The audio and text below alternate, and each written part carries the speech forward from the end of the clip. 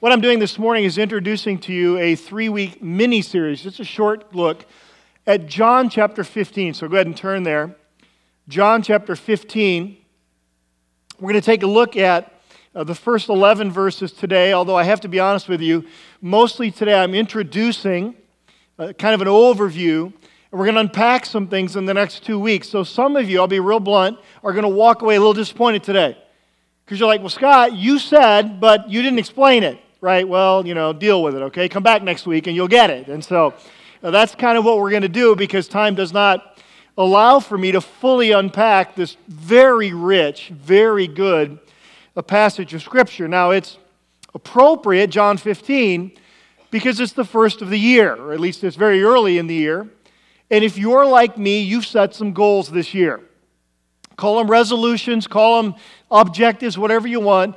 You have, I hope, like I have, sat down, taken some time between the Christmas and New Year and reviewed 2014's written goals and written or rewritten or updated those goals for 2015. And I did that.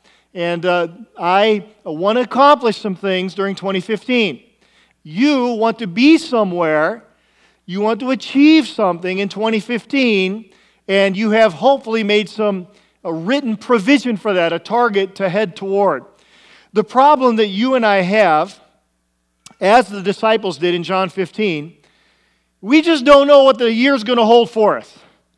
So while I've written out goals, and an entire page of them, and I've put in place some plans to achieve those goals, God willing, the reality is I have no idea where I'm going to be December 31st, what my life's going to be like December 31st, 2015, as we sit here on the 11th of January, 2015.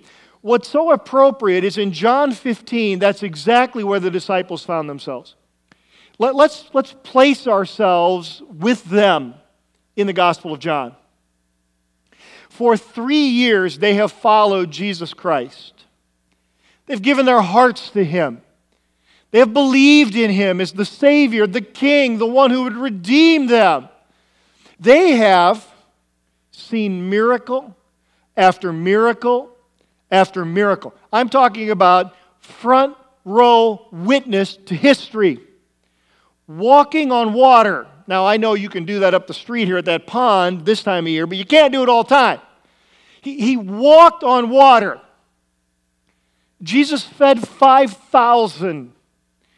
Deaf heard, those who couldn't speak spoke, and dead came to life. That's a good 3 years. Here they sit together in the upper room, just the 11. It's very important to understand that John 14, 15, and 16, which contains this conversation Jesus has with His men, does not include Judas. The betrayer has already left the room. It's only Jesus' closest followers that are there. They have just asked the question, Lord, is this the time you're going to establish the kingdom? I mean, the undercurrent of that question is, Lord, if you're the king, do we get to be in your cabinet? We're fitting ourselves for crowns. Is that the right thing? Within 12 hours, Jesus will be arrested. Before the sun sets again, He'll be dead. Every one of them will deny and flee from Him, abject failures of where they think they are, as this is being said. And in John chapter 14, 15, and 16, only hours before He will bear the sin of the world, Jesus prepares His followers, and by extension, not just them, but us in this generation, for what the future holds. Jesus delivers, by way of conversation, preparation for whatever the year ahead holds us.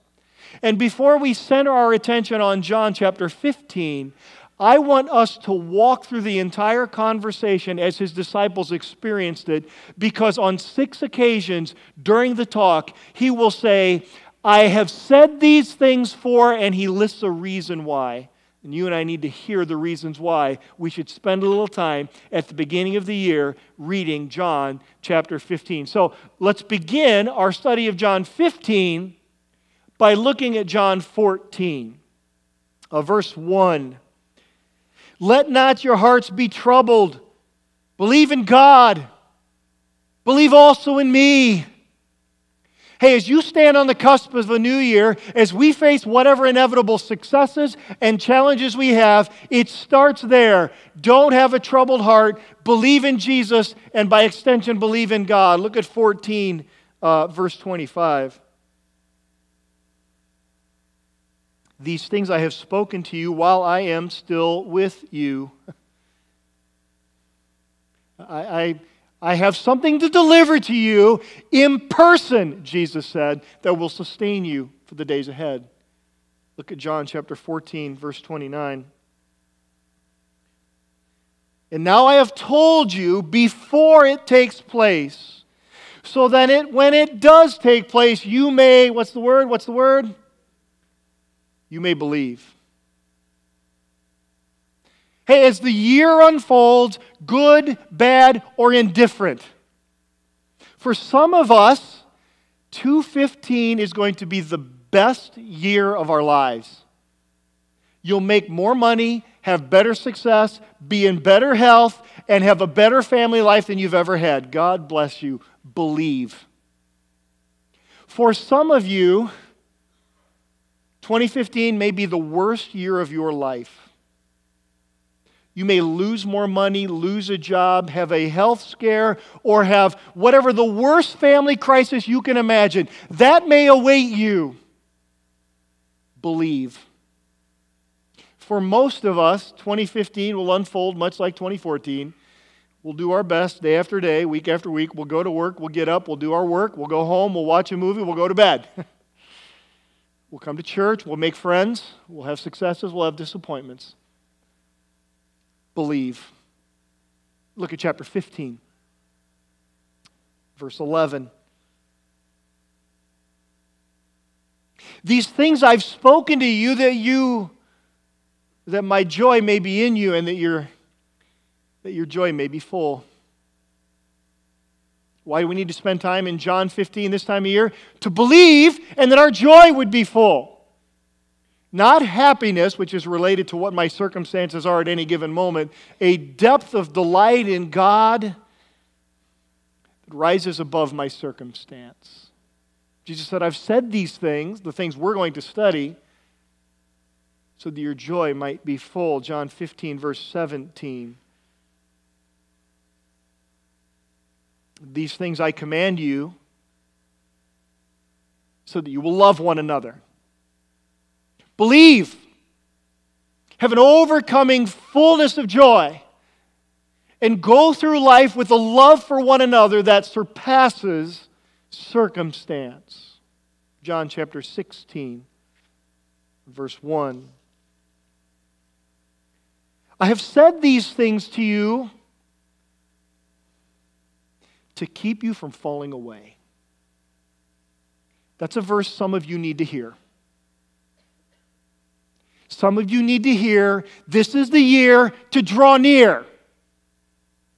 There's a danger some of you stand on the edge of falling away from God. Jesus said, I've said some things to you so that you don't fall away.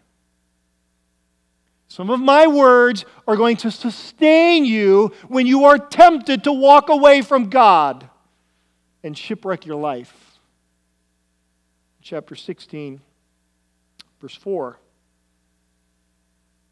I've said these things to you that when their hour comes, you will remember that I told you. When the crisis hits, we're not going to fall away, we're going to remember. You know, Jesus said something about that. We need to hear that at the beginning of the year because we don't know what's going to happen in March and July and September. And so believe, have joy, develop love, and don't fall away. And remember. Look at chapter 16, verse 12. I still have many things to say to you, but you cannot bear them now. How does that sound? You and I are so impatient for explanation. Come on, God, tell me. You owe me. Men who had been with him for 3 years. He said, guys, you're just not ready for some of the things that are going to happen to you. And I can't even explain them to you, honestly. This year, some things are going to happen. You're going to go before God and say, hey, why? Remember John 16:12? You're not ready. You're not ready to know why. Just don't fall away. Just believe. Live in the joy. Look at chapter 16, verse 33. It's of the 6 reasons why he's spoken to us these things, this is my favorite. It's where I get the theme of the next 3 weeks' message. I have said these things to you, that in me you may have, say it with me, please. Oh, that's good. The rest of you should join. I've said these things to you, that in me you may have. Now listen to what he says. In the world you will have tribulation. As one old preacher said, when God brings tribulation, he expects us to tribulate. But be of good cheer. I've overcome the world.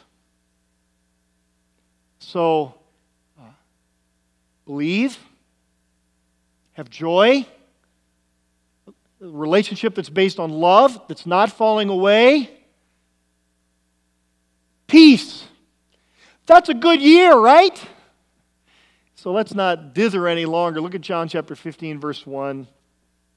Because the question has to be answered, how can I have an overcoming kind of year in 2015? Let me give you the thesis statement of this message. 2015 will be a year I overcome to the degree that I know, hear, and follow Jesus Christ. Okay, I don't have a secret to success, mostly because there is no secret to success. But I know if on December 31st that you are knowing, hearing, and following Jesus Christ, this is a good year. I've said these things, Jesus said, so that you may have peace, so that you will overcome. John 15, incredibly familiar passage. And let me just take 2 minutes and introduce it to you. Many folks have heard this preached. It's a very familiar passage, as I've said, as a devotion. Abide in me, I am the vine. You think, well, what I get out of John 15, I am the vine, you are the branches, if you abide in me, you'll bear much fruit. What I get out of that is basically have good thoughts about Jesus, come to church, read my Bible, and pray.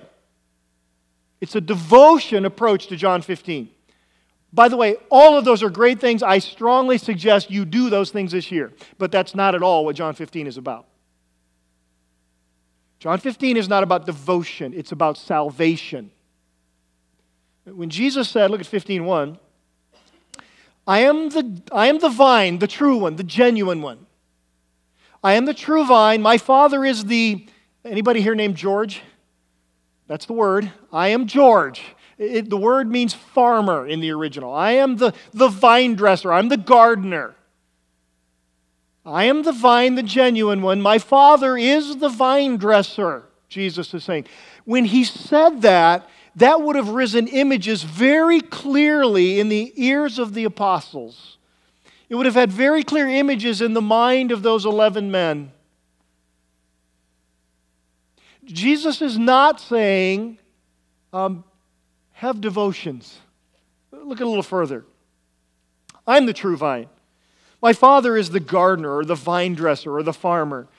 Every branch in me that does not bear fruit, he takes away.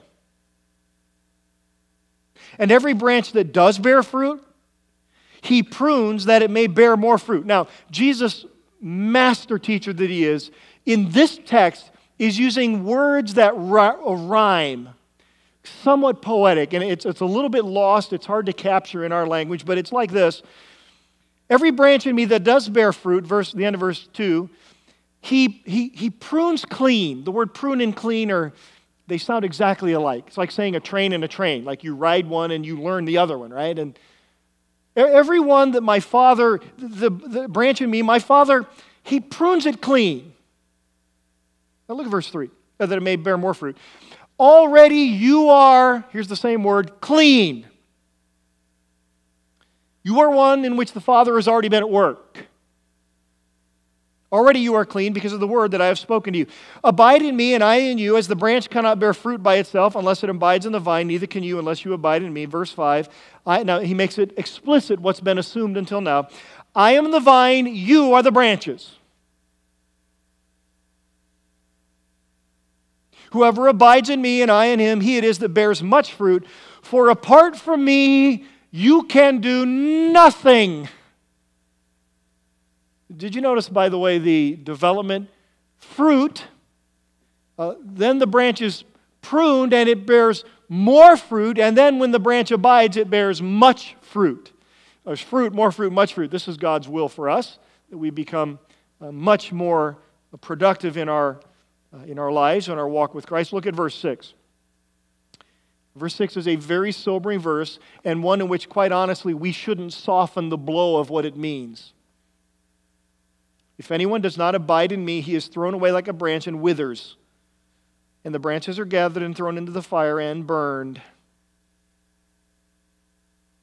Gee, what's that mean? That sounds ominous, like judgment, like eternal judgment, like separation from God, like eternal torment. Well, that's what it is. That's why this is not a text on having daily devotions. This is a text about where salvation is found. Look at verse 7. If you abide in me and my words abide in you, ask whatever you wish and it will be done for you. And from there on down, he's going to talk about how we have power in prayer and we understand his word and there's joy and there's love for one another. But all of it grows out of being connected to the vine. So we have a picture, I think, of a grape arbor. Is that right? Can we put that up? Jesus said, I am the vine. See that thick vine there on the left? Where the life of the soil is transported into the branches there on the right. See the tendrils on the branches? You, child of God, you believer in Jesus Christ, we are the branches. He sustains, supports, provides life. He is the branch. He is the vine. We are the branches. And the only way one knows that a branch is still connected to the vine is because it produces what? What's it produce? Fruit. All right, let's talk about what does this mean. You say, wow, man, Scott, for some reason you're pretty fired up about this. Well, like I said, I've been out of the pulpit for 2 weeks, so I got a lot to say. Mostly because this is so transformative when we understand this. Here's what he said. To those 11 men who had followed Jesus for those 3 years, who had seen him miracles and now rising conflict, and were just convinced he was the king of Israel, which, by the way, he is. When he said, I am the true, the genuine, the real vine, they probably would have thought of a place they had just walked past, the temple, because on the temple, in gold filigree, was a vine with golden grapes. And rich people could actually add more gold to that if they wanted in their name, in their honor, more gold added to this great grapevine there. The reason for that is because the symbol of the people of God in the Old Testament is a vine.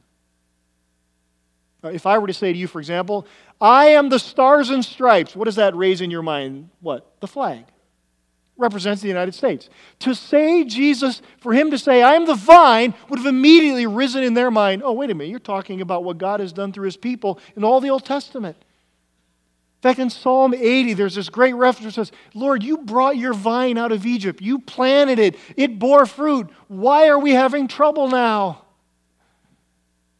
In Isaiah 5, heavy prophecy, the Lord recounts and says, I planted a vine, and I took care of it. I built a hedge around it, and I looked for grapes, and I got nothing but sour grapes.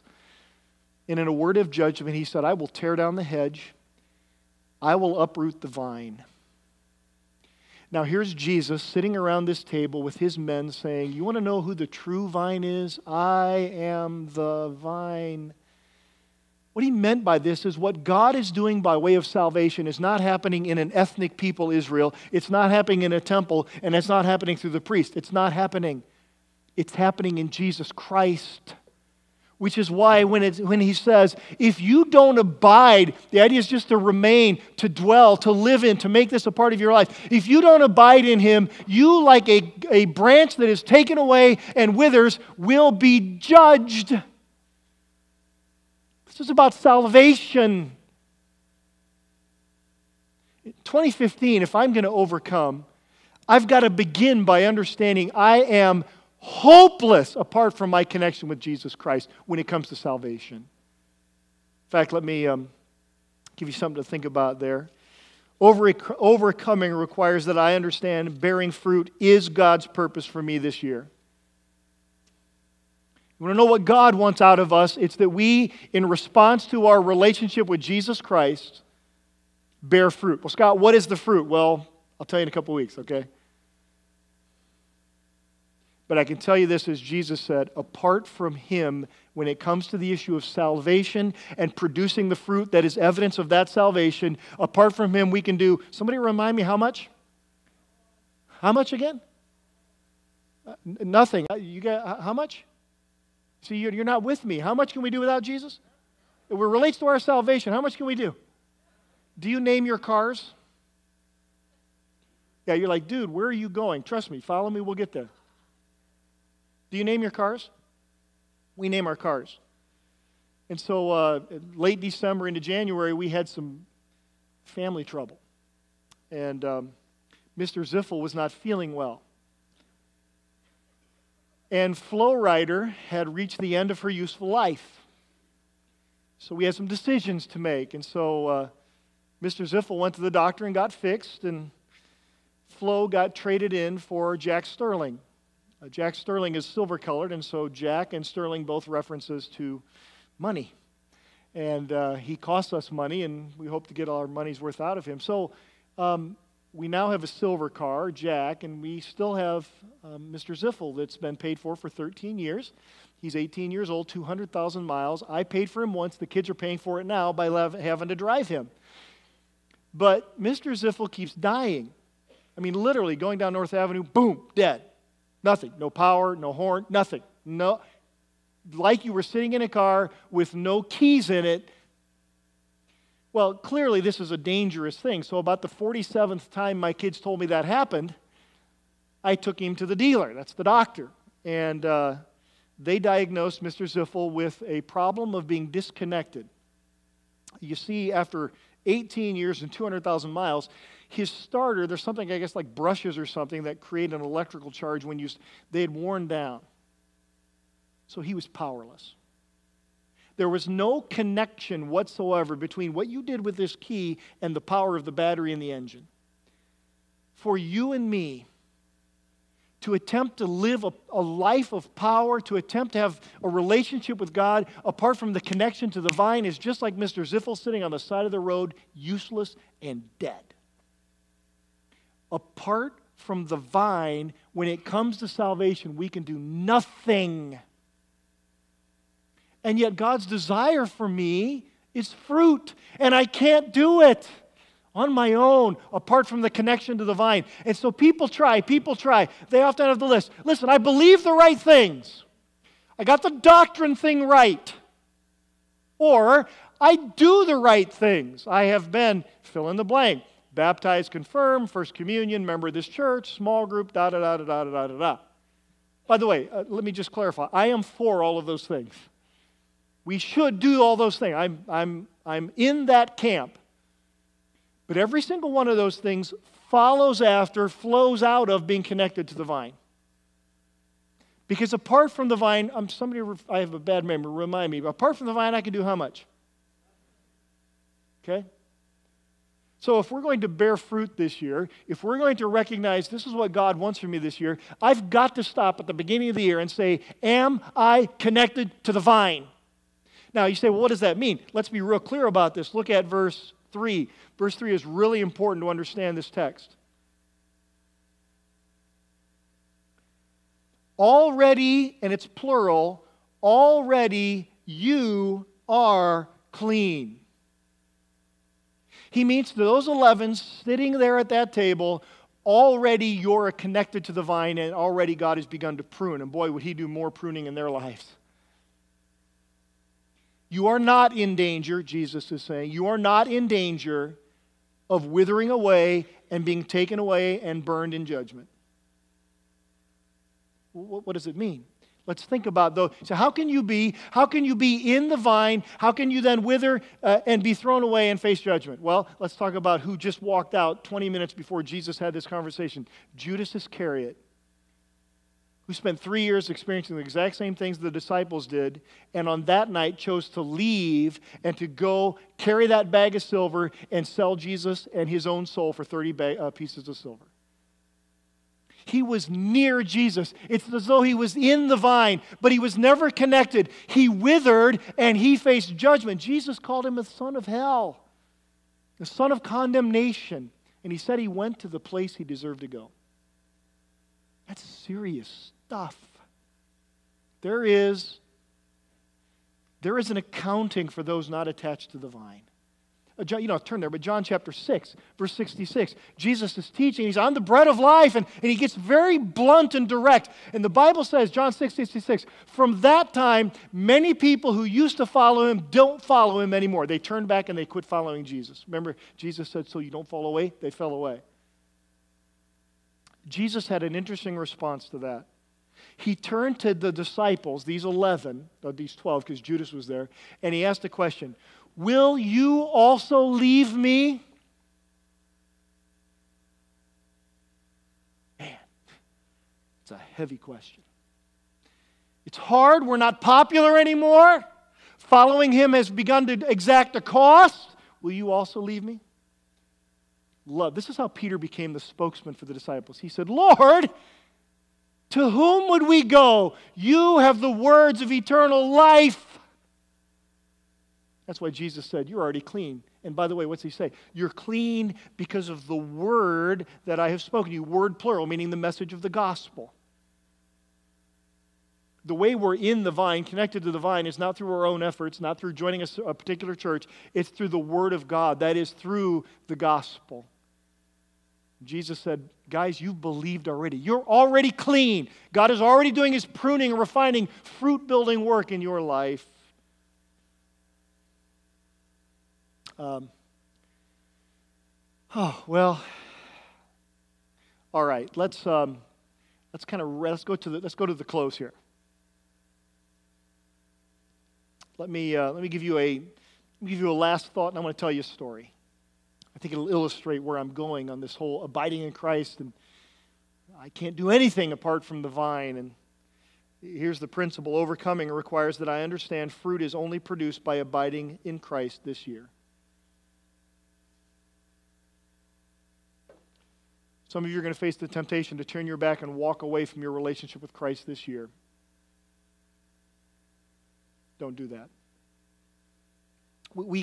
I will not soften the weight of what Jesus said. There are those that appear to be a part of the vine that walk away, they wither, and judgment awaits. Bearing fruit is not about being in the vineyard. It's not about being close to the vine. It's about being in, connected, the life-giving flow of life through the vine. Christmas Eve, I told you the story of Louis Zamperini. They made the movie Unbroken. The book is way better. I normally wouldn't quote this extensively, but I want you to hear the story of how he got connected to the vine, to use the analogy I'm using this morning. And I want you to hear it from his own words, as told to his biographer. Zamperini was a remarkable man. Not only did he live to be 97, that on the face of it is remarkable. He ran in the 36 Olympics, setting a record that stood for 15 years. He was 19. He enlisted in the Army Air Corps, served in the Pacific for 2.5 years until he was captured. That was after 47 days at sea in a life raft. 2.5 years in Japanese captivity. Lieutenant Watanabe, they nicknamed this man the Bird because he strutted around used, abused, and killed several prisoners. Zamperini hated the bird. 45, the late summer, they were freed. The Allies won the war. By October of 45, he was back home in Southern California, Torrance, where he grew up and loved that area.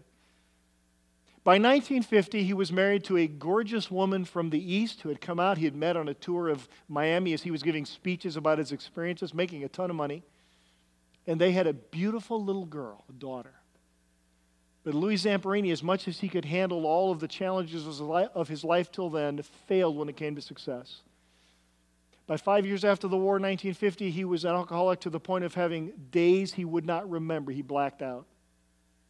He had nightmares so bad he was afraid to sleep at night, which is why he began drinking to put himself to sleep. His relationship in free fall to the point that Cynthia left him and went back east. She made a return trip to gather her things to settle how the divorce was going to take place, bringing their beautiful little daughter with them in October of 1950. That also happened to be the time that a young guy, 32 years old, named Billy Graham, was beginning the Los Angeles Crusades. Cynthia went at the invitation of the neighbors across the hall. She trusted Christ. And she decided that relationship was worth saving. And she pleaded with Louis, come to hear this guy. Louis said, no way. Abusive, nasty. Day after day, finally she talked him into coming one night. He went. Got so furious he got up and left when Billy Graham said, now every head bowed, every eye closed. You remember that old, Billy Graham, way he ended a service. Sunday rolled around and she pleaded again, Louis, it's worth this try. Come with me one more night. He agreed on the condition that when Billy Graham said every head bowed, every eye closed, they would leave. I'll pick it up in his own words from there. Louis shone with sweat. He felt accused, cornered, pressed, and had a frantic urge to flee.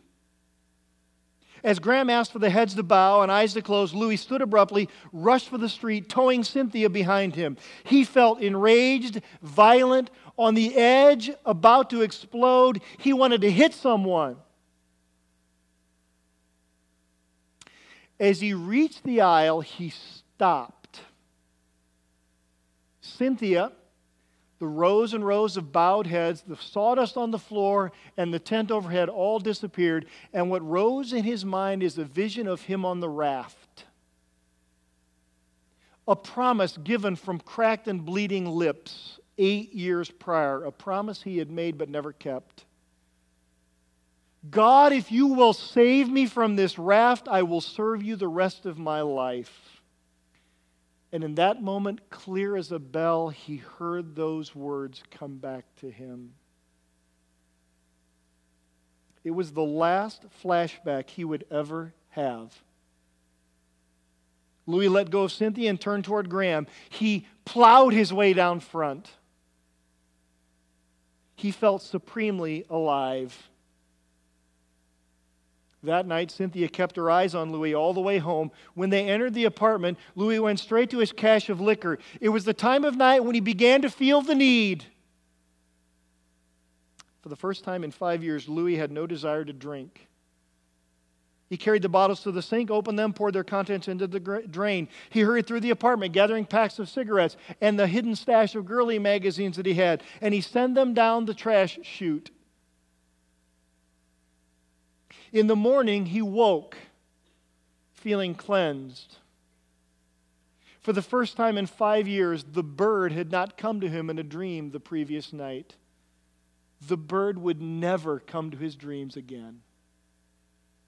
Louis dug out the Bible that had been issued to him by the Air Corps and had been mailed home to his mother when the Air Corps thought he was dead.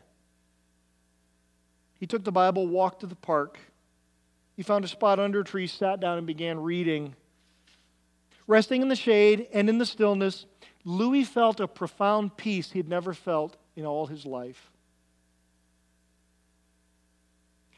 He was not the worthless, broken, forsaken man the bird had tried to make of him. In a single silent moment, his rage, his fear, his humiliation and helplessness had fallen away. He believed. He was a new creation. Softly he wept. I mean, that's a great story. But the follow-up's even better.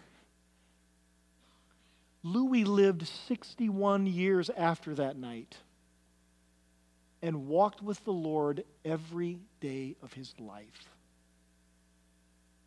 Apart from Jesus, we can do nothing. Heavenly Father,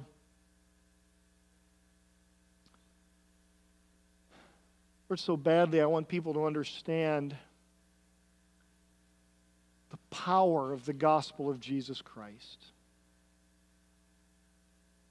It's not about having a better daily devotion.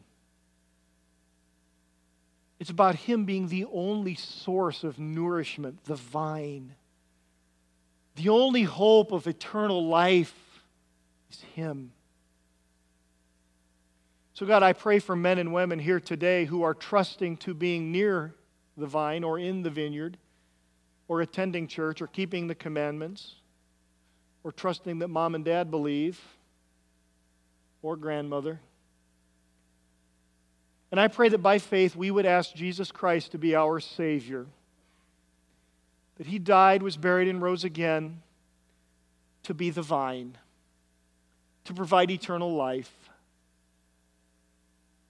God, that we would cease from our trying, from our going astray, from our pride, and believe. God, some here have believed for many years, and they are struggling. Lord, not in trying harder, but in being connected to the vine will we find fruit and peace. Lord, I pray that this year would be a year of fruit bearing for us, not because we set great goals, work longer hours, but because the very center of our being, our identity, the source of our strength is a living relationship with the true vine. Hear our prayer, God. Help us bear fruit for you this year. And I ask this in Jesus' strong name. And all God's people agreed by saying, Amen.